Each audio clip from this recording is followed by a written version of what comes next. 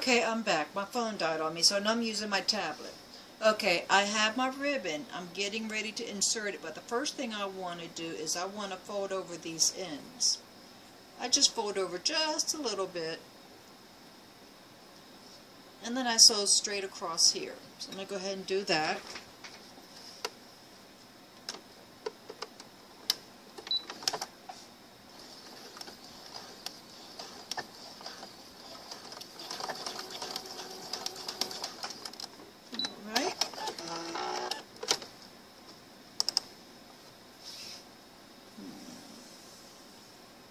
And do the other end, and I always double check to make sure that I do the right side that I'm supposed to, and I am. Okay,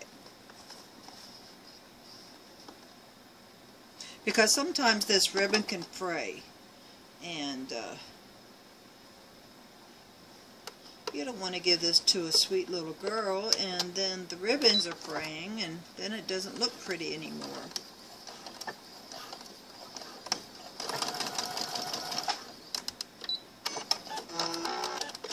Okay, let me cut my threads.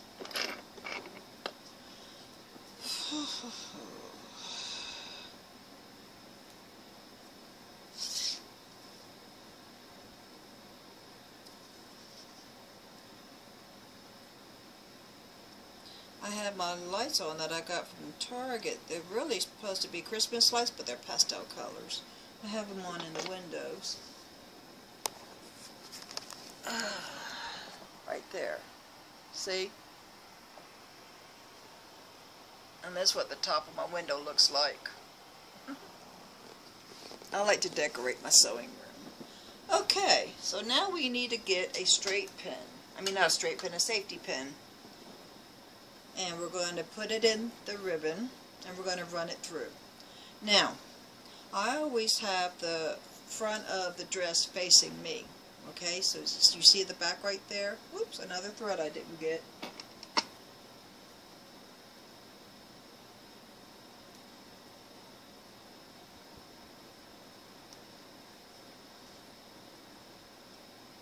Make sure you snip all your threads. You don't want any threads. Okay, so I have the front of the dress facing me. I have where I sewed the fold over, and I'm going to insert it into the bias tape that I just sewed on, and that's what it looks like when I'm inserting. Okay? It's really easy. All you have to do is just push the pin through. Make sure. Yep. Sometimes it gets twisted, so I wanted to double check because it looked like it was getting ready to. I didn't want to pull it all through and then I had to take it back out and redo it again. So.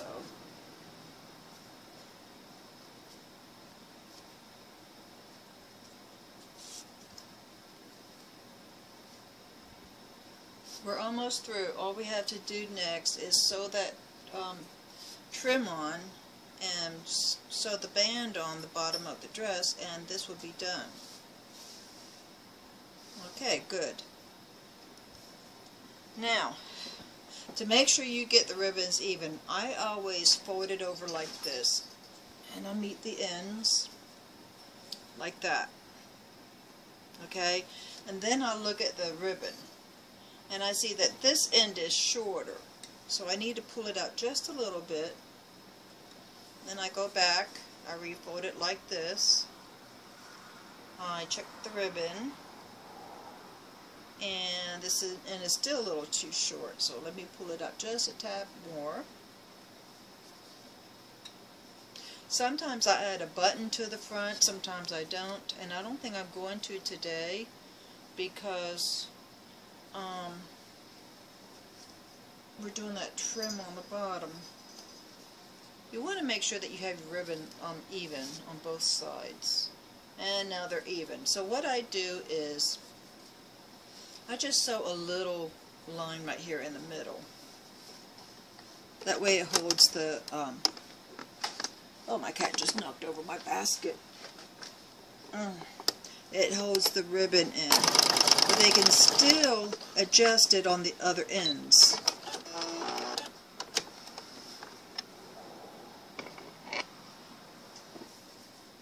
That part's done. Alright, now the next thing we need to do is take pattern piece number 2.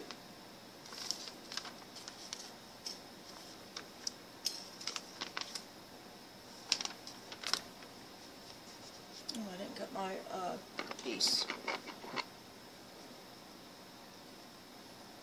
on the notch.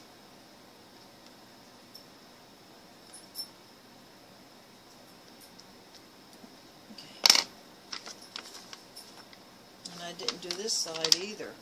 Okay. You hear my cat. My dog is in here too. My animals like to be with me when I'm sewing. Well, the dog, she likes to be with me wherever I am. It doesn't matter what room I'm in. She's got to be with me. She's a sweet little thing. Okay. Now what we're going to do is we're going to take them apart, and we're going to do right side to right side. So this is your right side, and this is your right side.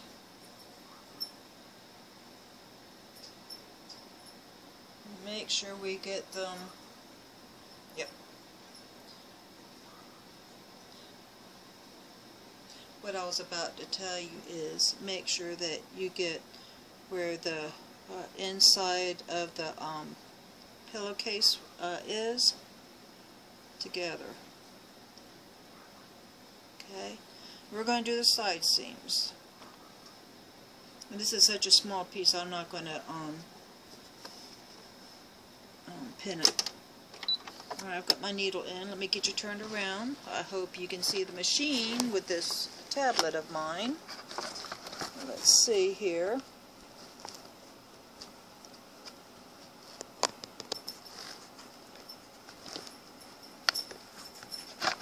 I don't like using my tablet to film. Alright, I think you can see okay. Alright, 1/4 inch, just like the dress.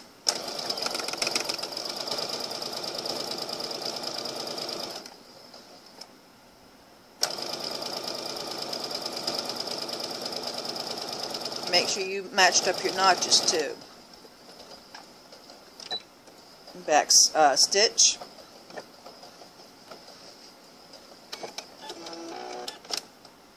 Okay, I'm not going to cut my threads yet. I'll do that when I'm done. Alright, so we're going to do the other side.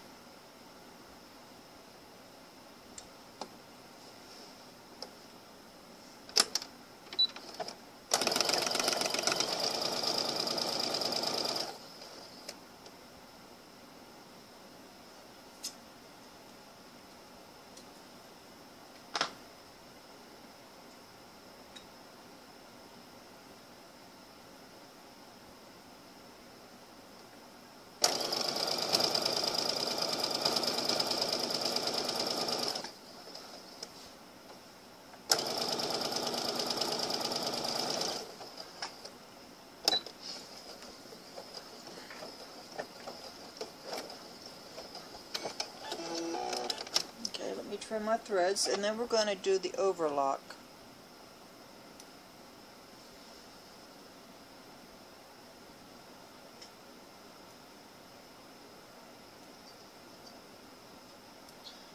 Like we did on the dress.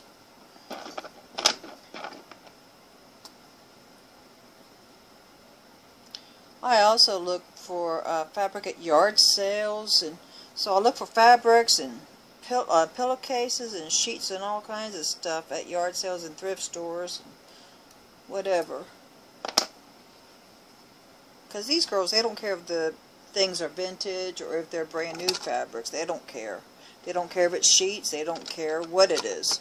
They just like the fact that they have some pretty dresses they can wear. So that's why I take a few extra steps to make sure that the dress that I make is really pretty and that little girl is going to enjoy wearing it. Alright, this got caught here. Alright, now it's better. Alright, now let me get my overlock stitch on. Get these other threads. Okay, now let me do the other side.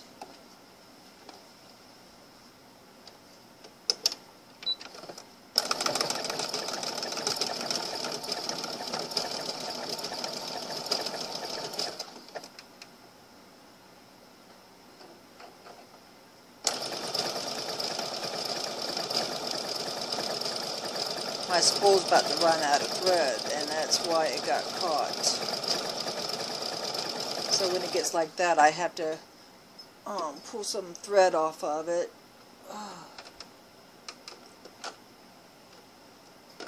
Come on. There we go. I just pull some thread off of it, and then it's okay.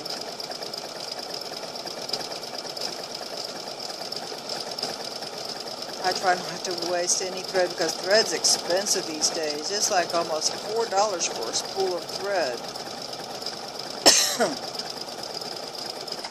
Hobby Lobby just had their threads on clearance like for $1.71, and I stocked up.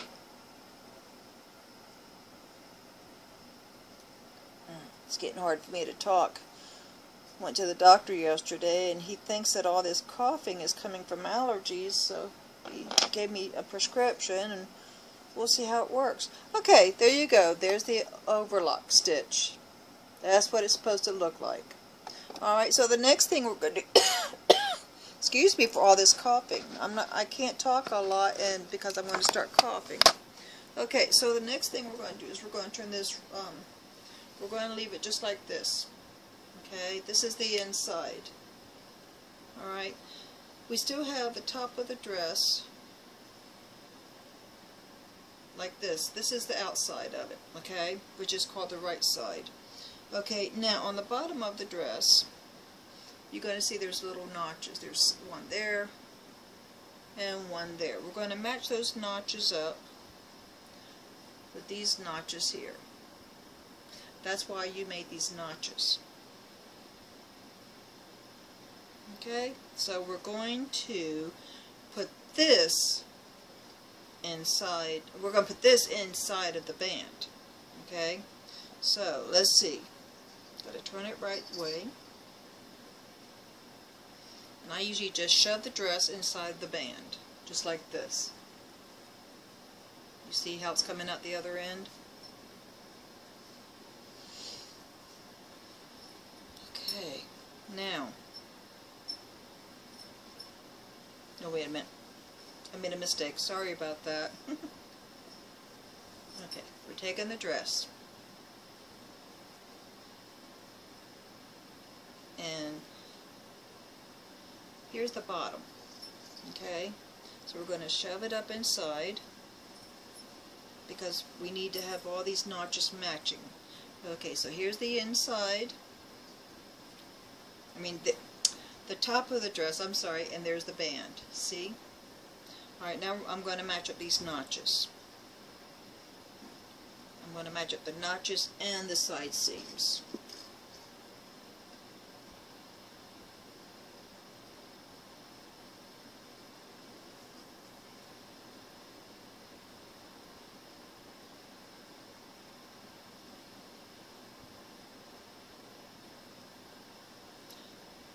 Doesn't want to separate down at the bottom. Come on now.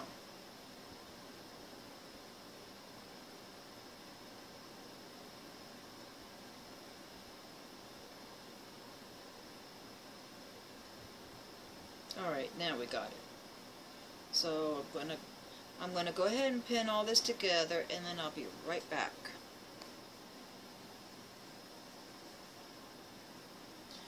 Okay, I have it all pinned up, ready to go. I have it, my sides all matched up. Okay, so now, oh, I forgot to change the presser feet. Put my regular presser foot in. Where did I lay that? There it is.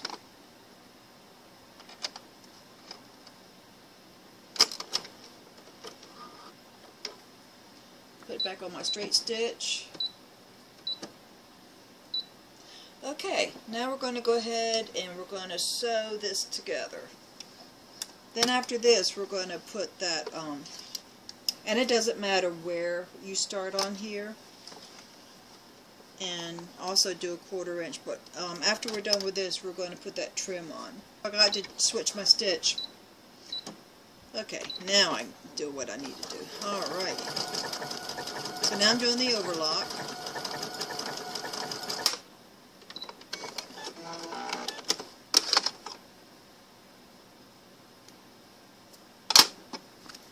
There you go. See? Okay, now officially the dress is done.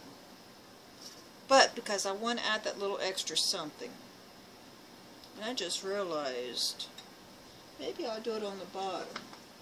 Let's see what it's going to look like. Let me pull this out. See what it's going to look like on the bottom. It might look a lot prettier. Yeah, I think I like that better on the bottom. Okay, so that's what we're going to do. Now, I'm going to overlock my trim because it frays really bad. So that's why I'm going to overlock it first, because I want to make sure it's not going to come apart on me.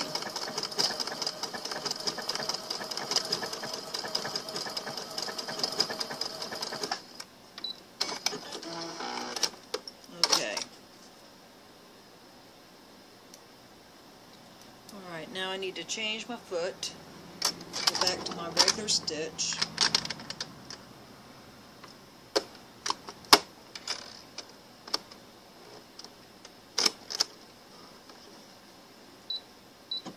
Alright, we're going to put this on the bottom, so I always like to start on a seam.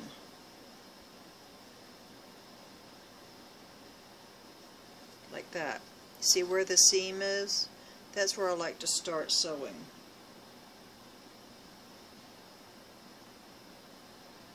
Let me put a pin in to get it started so I can get it underneath the foot.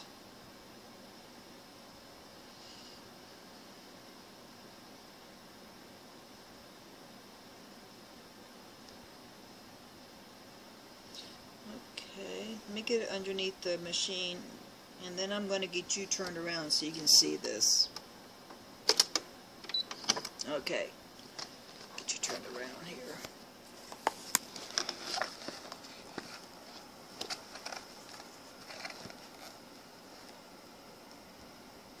You can't see very well, can you?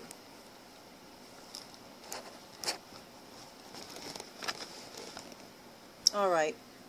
Let me see what I can do here. Maybe I can set you up on my thread stand. And you can see from the back. Let me see here what we can do. I think you can see. Okay. Alright. So, I have this to the edge. So let's go ahead and get started. Oh, wait a minute, I didn't do my reset of my stitch. Okay, now we can get started. And this is the last of it, and then we'll be done.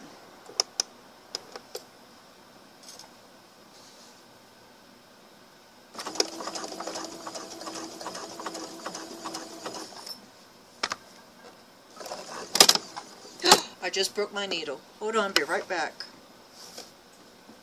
Okay, I am almost to the end of sewing the trim on. I went ahead and got started after I put a new needle in. Let me trim these threads.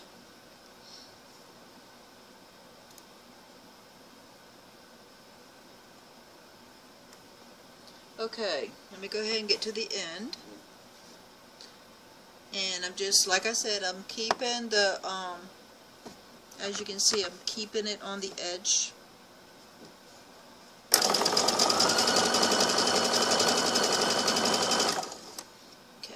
coming up on the end, and I want to fold over a little bit, so I'm going to cut this trim probably like an inch over.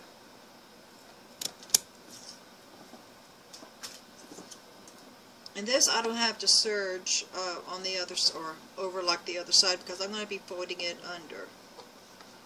Alright, so here we go.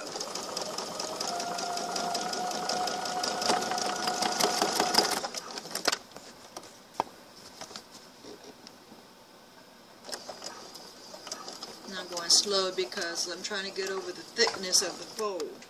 And I'm going to back stitch.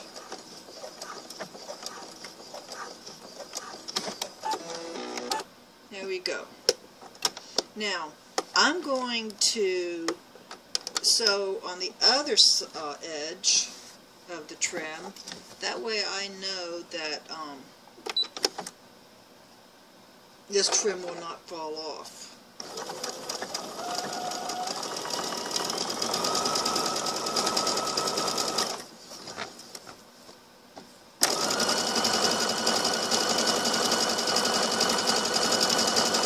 Looks really pretty. Flowers and all these colors, gorgeous.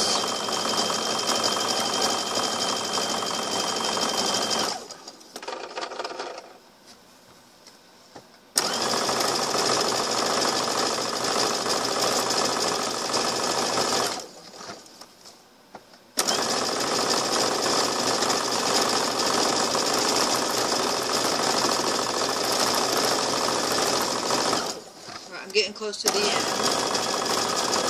I've got to go a little bit slower because of that thickness of the fold. And there we go. Alright, I'm going to turn you off, and then I'll show you the end of the dress.